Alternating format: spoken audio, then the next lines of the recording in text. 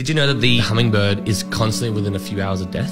Always? I think I've heard of this, but I don't know anything about it. The hummingbird has the fastest metabolism in the animal kingdom. Right. So because it's moving so fast. Yeah, its heart beats at 1,200 beats per minute. Right? What's the average human? Like 40 to 100. Yeah. Its wings flap at 200 times a second. So basically, they are constantly a few hours of death because of their high metabolism. And so, like, they have to find food, and then they would die when they slept. But they have this ability of lowering their internal temperature really low to match the outside temperature, and then like shivering or shaking, and then it rises really fast. Holy crap. But is it true?